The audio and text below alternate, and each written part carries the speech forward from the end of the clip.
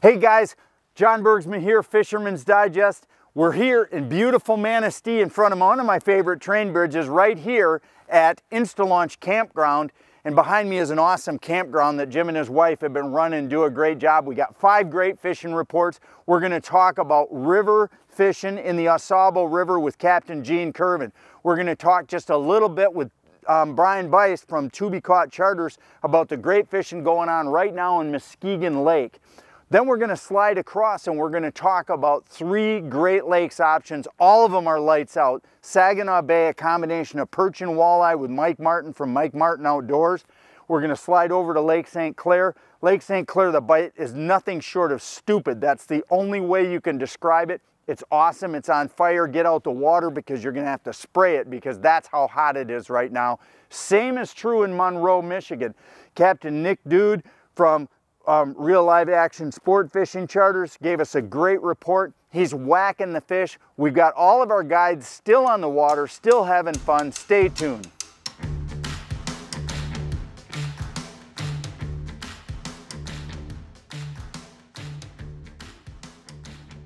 We move around the state all the time trying to show you these great gems, these outdoor sports shops that are really serving the community.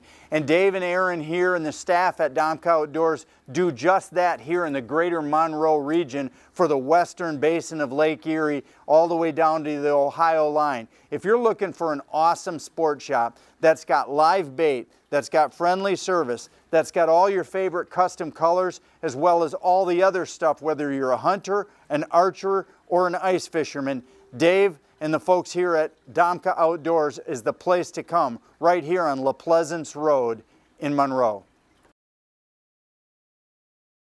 So hey, we're going to start at Lake Erie, Monroe, Luna Pier, Bulls Harbor, Sterling State Park. You know the drill. And we got Captain Nick Dude out there from Real Live Action Sport Fishing. Nick tells me that the fishing has been phenomenal. Boat limits for 4, 5, 6 guys, no problem at all. We're catching them on the same old standard thing. I grabbed a couple of my favorites, P10 and a Bandit, custom colors. I've gone through this many times with you guys. Bright days, bright baits like chromes and golds. Dark days, more fluorescence like this hot pink with white and dots on it. The real thing that you got to stay with right now is I would lean more towards the P10s. You got water temps below 40 now, upper 30s.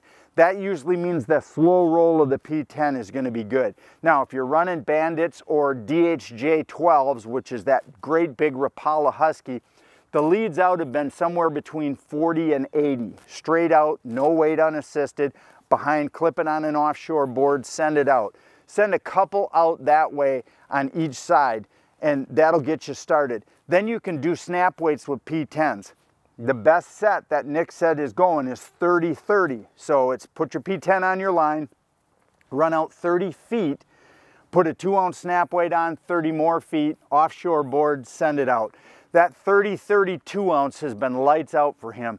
Don't be afraid also to do 30-30 1-ounce or 1.5 ounce, just to get one just in a little different zone. A lot of times that'll help you with line tangles. Let me explain. If you run the third, so you got 2 out on boards and then you got 1 out where you're going to clip it on with a 1.5, 30-30 1.5, then you run a couple of 2-ouncers on the inside. That 2-ounce will run a little bit deeper. It'll help that third rod clear over top of the other inside boards. That's just a little tip. It's not going to run totally different, maybe a couple foot difference, but sometimes in the cleaner water there out on Lake Erie, if it hasn't been too windy and it's gotten too stained up, that couple feet really won't matter. Those fish will still come up and slam that, but it'll also make your sets work a lot better for you.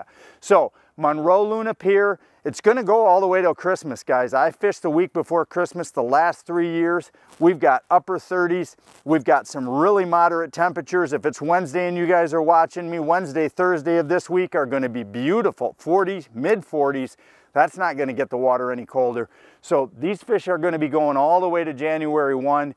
If you're already got your boat put away, call Nick, get out there on the water. But hey, whatever you do for next year, don't put that boat away so quick. Put the cover on it, keep it ready to go because this fishing has been going all the way to Christmas every year. Are you in the market for a new trailer? for all your trailer needs, big or small. Visit Beck's Trailer SUPERstore on Highway 127 north of St. John's. So we're up on Lake St. Clair now. We've slid up just a little ways up into the Metro Detroit area, and Mark Malvick from the bait shop tells me that the bite up on that St. Clair River has just been awesome. You know, Mark's got a great little bait shop there in Waterford, and a lot of the Detroit locals are aware of it. And he's got all the stuff you need for trolling right now. Even though he's kind of leaning a little bit more towards ice fishing, he's still got great information. He's tight with Captain Eric Long, our Lake St. Clair expert. Eric and Mark talk all the time, so he can put you on the report. But we've got a report up on our website, fishermansdigest.com, to help you get started. And the bite has been from St. Clair Shore around to the mouth of the Detroit River. It's been in about 12 to 18 feet. That's been the best overall depth to have your boat in. And fishing has been basically 20 to 50 back on bandits. Not much deeper than 50. You're in that shallower water, you get too much further back than 50 or 60 and you're gonna risk ticking bottom in 18 feet of water. A lot of guys are doing a combination of bandits on the P10s on the outside, 2 P10s high, maybe 40 to 80 back, and then a couple of bandits on the inside, you know, for an 8-rod spread. And silver and blues have been great, golds have been great, fluorescents on the dark days have been great, or purples with white on them. That's been also very, very good. But Lake St. Clair right now, trolling speed 1.2 to 1.4. Remember, we've talked all year long about how you adjust to the cooling temperatures. Speed and action of bait is the 2 biggest keys to adjusting. Once you get below 40 degrees, you should be in that 1.2 to 1.4 speed range, and you should have at least half of your baits be P10s, because P10s are the best cold water bait that I've ever used. So make those 2 adjustments, start integrating those P10s in with your bandits or your deep jerks, and you'll definitely increase your catch. And on sunny days, don't ignore the high fish. A lot of fish will still come up and try to warm themselves a little bit on those bright sunny days, and guys will be fishing below them all day long. So always run that way outside bore up pretty high, 20, 30 back with a P10's probably only going to be down about 5, 6 feet. That can be a lights out bait on sunny days. So we're here with Lee from WavePro, and one of the most important aspects of the WavePro shock to me as a past tournament angler is the square footage, is the fact that WavePro just doesn't occupy any bigger of a footprint in my boat than just a regular old seat base that would come standard from the factory. And what's the weights that we're dealing with? Because that's another issue to a lot of people. Some of our competitive products are really bulky and heavy. Yeah, ours are 6, 7 pounds depending on the version of it. And right, so we 4 use of them. the same bolt holes as Atwood and Springfield. Right. And we even have Garlick's footprint. Right, and I noticed what's really cool for me too is just the quick changeover. You know, I mean, you back those screws out, the same screws that are in there from the factory, remove that factory base, drop the WavePro product on, right back into the same holes. I've done it on 2 different models of boats now, and it's worked perfectly every time. And the other thing I like is, if you notice it throughout the show, for me, I know when I drive, I like, and like everybody, they have certain positions they like to put their feet and angles to put their legs so that they feel comfortable when they're running. When you have our product, we're not robbing any of that space below the seat that stops you from putting that foot at the particular angle that you're comfortable running. Yeah, you can tuck them under the seat and to the side where there's no restriction there. You can put a cooler under them if you need to. Right, exactly, and that's the thing. I have a spoon box when I salmon fish, and that spoon box is probably only 8 inches high, but it nestles perfectly along the wall, and I like keeping it there.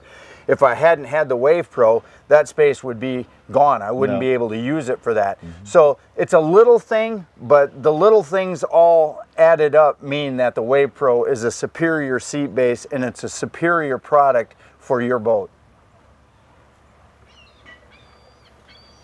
Beautiful. So we're going to slide a little bit north again, and we're going to head up to the Frank's Bait and Tackle region, and that's going to be Saginaw Bay. Now, we've been talking perch fishing for the last month or month and a half, and let me tell you, the perch are still biting there. Captain Mike Martin from Domka Outdoors says that the perch are going to bite all the way up until first ice, and then of course they'll go nuts after first ice when you're out on the hard water. But if you got some perch pounders and you want to wear them out, right now on the top of the roll on either side of the shipping channel from basically outside the mouth of the river all the way out to buoy 1 and 2, that's the look zone for the perch right now. They've been holding out in that deeper water. The perch pounders have been really laying a number to them. If I was going to give you a couple of colors, I'm going to tell you the salmon color, that kind of orangish pink color. Also the green color or the chartreuse color. Those 3 colors. Get over to Frank's Great Outdoors. Talk to Ernie or one of the guys. Get yourself a handful of perch pounders. Listen, it's a no gamble thing, right? Because if you don't use them this fall, you'll be out in the spring using them. And I'll tell you what, they're dynamite baits. They work all the time, and I love the little way that they impart color to the presentation. But let's talk walleyes. So a friend of mine gave me a call with some good information, that same area in general. We've got 2 areas. We've got the area in front of Linwood Beach Marina in that 14 to 18 foot. He's been encountering some fish 100 back, 80 to 100 back on deep husky jerk number 12s. Now it's important to pay attention to the 12s because that 80 to 100 back on the 12 is the right depth. If you go up to the 14s, you're going to want to reduce that to about 50 to 65 back on the 14s. Both baits have been producing. Purple and white has been a really good color. Gold with a purple, a shiny purple head has been really good. And in general, perch patterns have been really, really super effective in the last 2 to 3 weeks out there on Saginaw Bay. There's also a group of fish along the shipping channel from the island all the way out to buoy 1. Either side of the roll, the top of the roll, 25 to 30 feet of water somewhere in there. A lot of guys are catching those fish in the mid depths, so that's going to be DHJ 12s, maybe 50 to 65 back, or bandits, maybe 75 to 90 back. Somewhere in there, that's going to be a good depth. You're going to see them, and again, don't ignore the high fish on the really calm, sunny days. It can really happen, and I see it all the time. So get out there on Saginaw Bay. Probably got a couple of more weeks of fish because the weather's looking quite nice actually, guys. A lot of upper 30s and 40 degrees days coming in the next 10 days. And you know what? With that kind of weather, those fish are going to start snapping because they know ice is coming and it's time for them to lay on the bottom. Hey, are you in the market for a small outdoor shed, carport, or small storage building? Visit my friends up at Midwest Steel Carports. They'll travel anywhere in the Lower Peninsula to install your shed or carport for you. Visit them online at MidwestSteelCarports.com.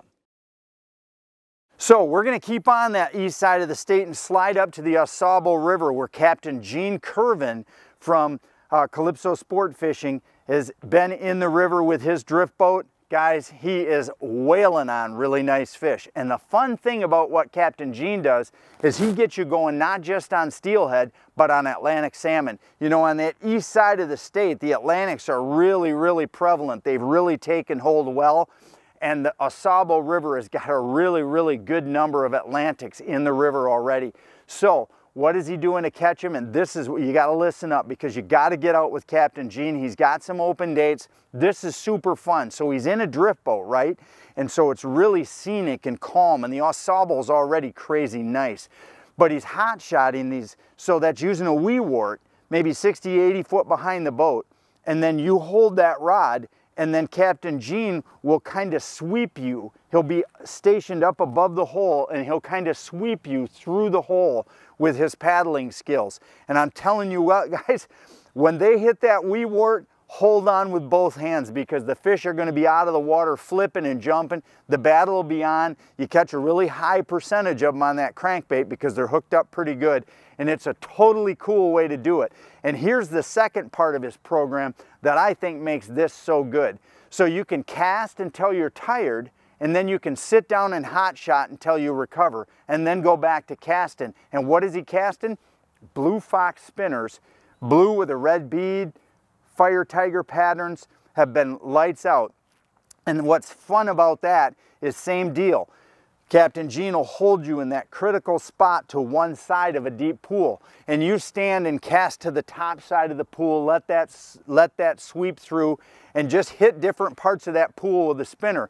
And that spinner attack is unbelievable. It's so fun to get a hit with a spinner because, I mean, 1 second you're reeling and the next second the drag is going the opposite way and you are hooked up. So get out with Captain Gene.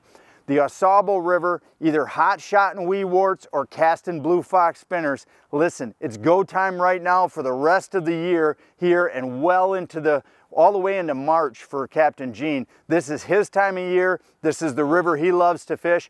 Give him a call at Calypso Sport Fishing Charters. Hey sportsman, John Bergsman here with Fisherman's Digest. We're here today with Mike from Flo-Fast. Mike, the first thing I noticed when I showed up and started looking your system over is we got all these different colors. Let's go through the colors and what they stand for. Yeah, so the red is going to be for gasoline, yellow is for diesel, blue is for kerosene, and the natural colors for chemicals, could be hazmat materials, could even be water.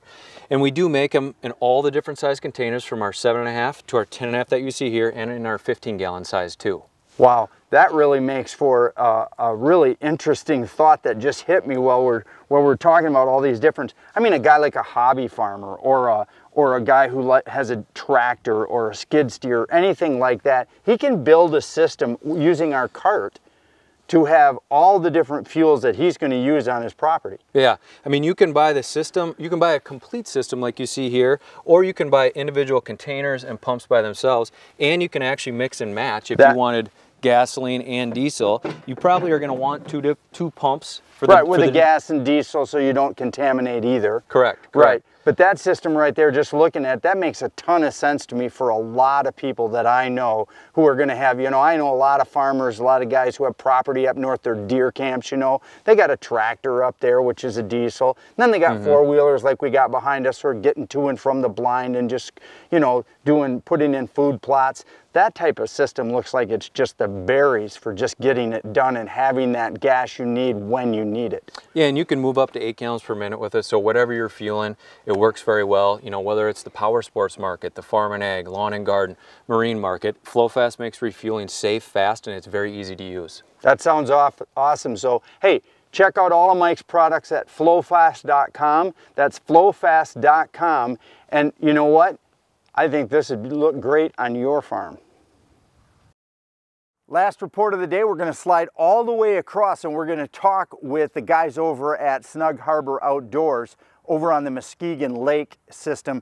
And man, guys, this whole area is on fire right now. We've got really, really good walleye fishing. And as I told you a few weeks back, it started out as a night fishery. It's nighttime, it's daytime, it's anytime right now. Muskegon Lake is going. It's going with big crankbaits. You're going to fish it Lake Erie style.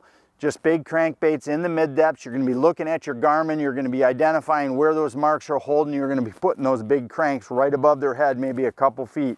You don't want to get too far away from them at this time of the year because they are 37 degrees right now, 38 degrees there in the lake. So, you know, those fish aren't going to be really charging for 3, 4, 5 feet to get a bait. You want to put it right there a foot or two above their head. So bait control or depth control with your bait is really important. So use the Precision Trolling app to get those P10s right where they need to be. If you need to snap weight them, you know, tighten up those snap weights. Maybe instead of going 30, 30, 30, 40 or 30, you know, do 5-foot increments where 30, 25, 30, 30, 30, 35. You're going to have to really tighten that zone up till you see one that starts to go and then crowd in around that one. But brightly colored big P10s are working great. Big Bandits are working great. 1.2 to 1.4, that's the speed. And listen, if you get a windy day and you've committed to go fish there, a lot of the back marinas and around the docks and around some of the deep cuts outside the marinas are holding good numbers of perch. So you can take your perch pounder, you can get right down, and Muskegon Lake is a prolific perch fishing lake, and you can have a great day doing that. You can even combo fish. You can perch fish for a few hours. You can walleye fish for a few hours. I find that the best walleye bite isn't necessarily first thing in the morning. It's more of a 10 to 4 bite in the afternoon. It's like the heat of the day, if there is such a thing as heat right now. But the sunlight gets up enough so that they got better light penetration. They find your bait a little bit easier. But hey, if you're looking for great information or all the custom crankbaits and all of the stuff you need for your trip, Right there at the top of the state ramp there on Muskegon Lake is Snug Harbor Outfitters. Jeff and the guys do a great job of keeping their store fully stocked. Check in on them, let them know that you watched the fishing report, and hey, we'll see you again next week.